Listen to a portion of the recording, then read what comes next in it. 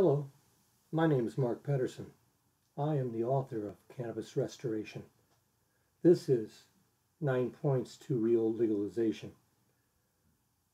I created this video to give you a better understanding of my initiative. We'll try to touch on the most provocative issues. The legal document that our petitioners will be carrying amounts to 8 pages, 8.5 by 14, or 4 pages double-sided. For a better understanding, I've cut through the legal stuff to address the heart of this initiative, the 9 points to real legalization. Ours is the very first cannabis initiative to offer real legalization. But what is real legalization? So much confusing jargon: medical, recreational, adult use, decrim, legal. From state to state, the pot industry has made such a mess of it all. What do we believe? Who can we trust? It's all so scary, particularly when a wrong move could still land you in jail.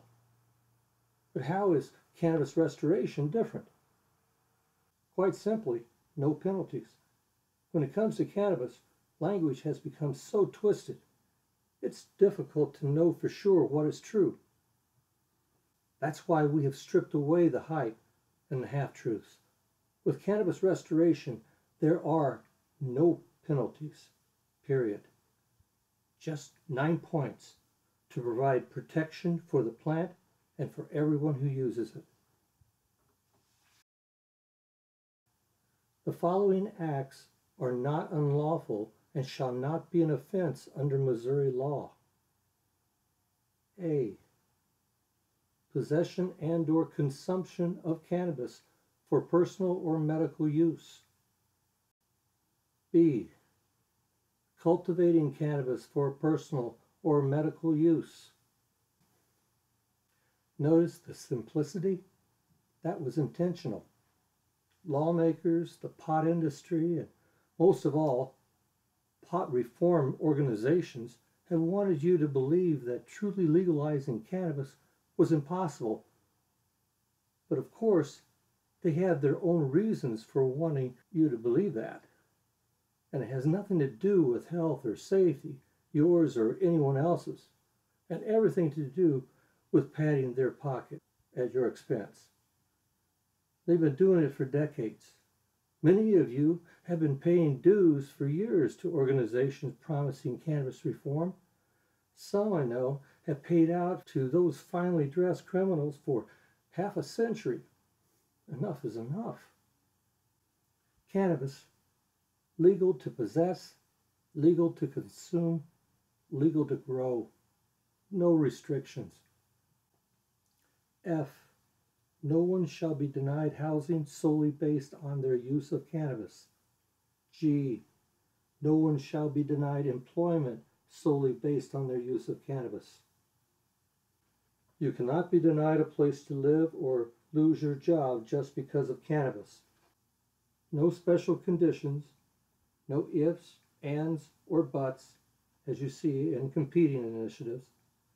For generations, cannabis consumers have been forced to live in substandard housing and work low-wage jobs in order to continue to benefit from cannabis and yet stay under the radar. It hasn't been easy. The draconian laws and hypocrisy forced us all to be criminals in our eyes and in that of society. And for what? It has been proven repeatedly that cannabis consumers are safer employees than those who do not. Why is that? Because cannabis is not alcohol or prescription drugs and should not be compared to them. It's food. H. The use and/or possession of cannabis shall in no way impede one's legal right to possess a firearm. Your Second Amendment rights protected. Age of access. Those pushing competing initiatives have tried quite desperately to make this a hot-button topic. No mandatory minimum age for access?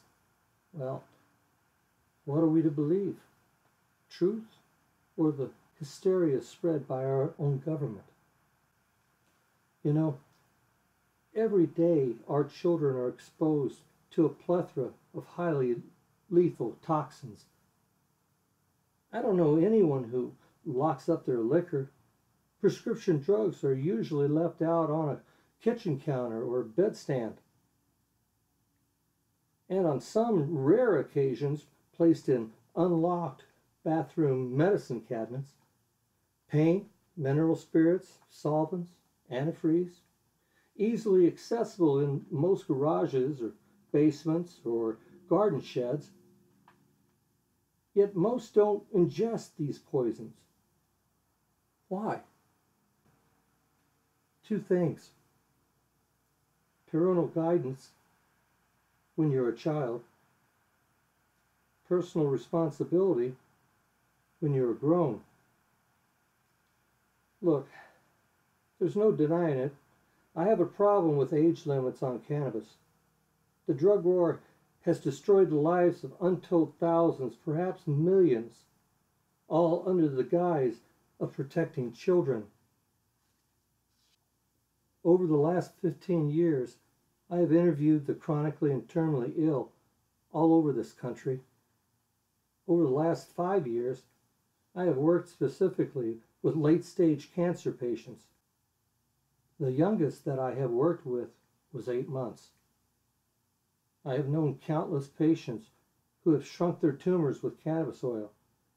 And yet, in so-called legal states, dispensaries are obligated by law to spread deceitful, prohibitionist language claiming toxicity. In some states, allowing your terminally ill child to have access to this life-saving medicine could get a parent charged with child endangerment and their child removed from their home. Even when removing them could cause harm and possibly death.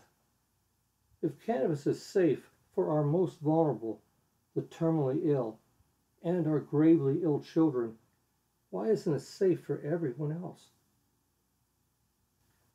A.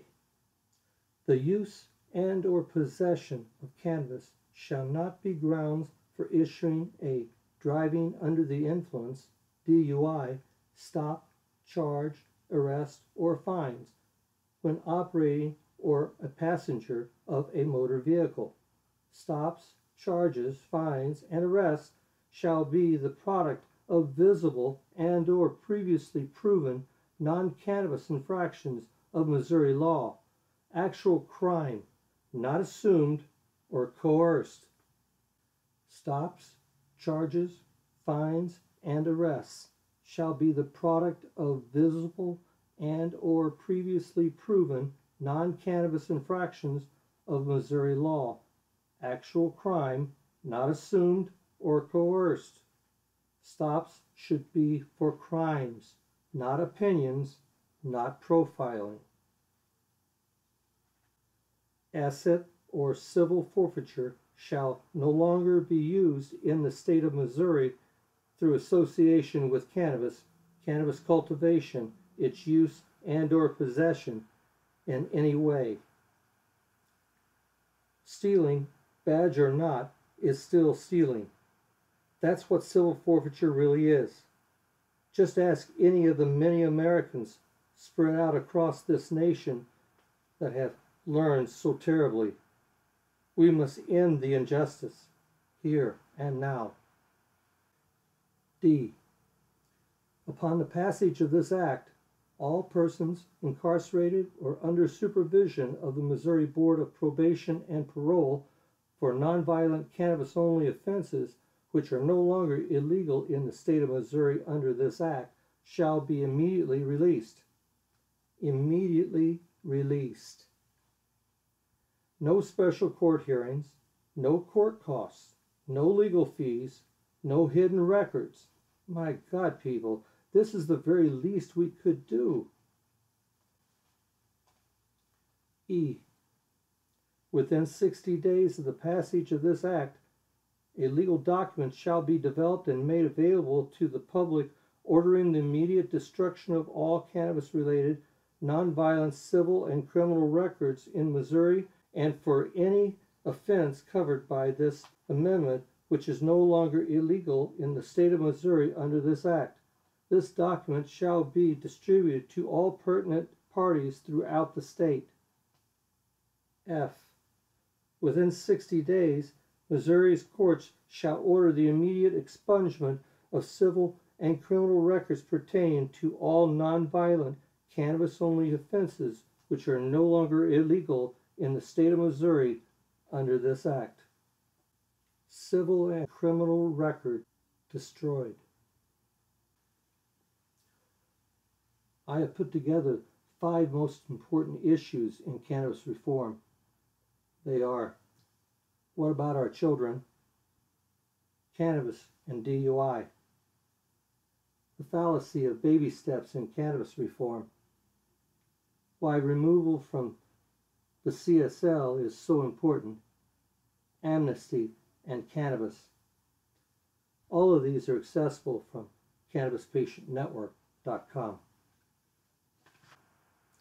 We have provided these resources: cannabisrestoration.org, reallegalizationmo.com, cannabispatientnetwork.com.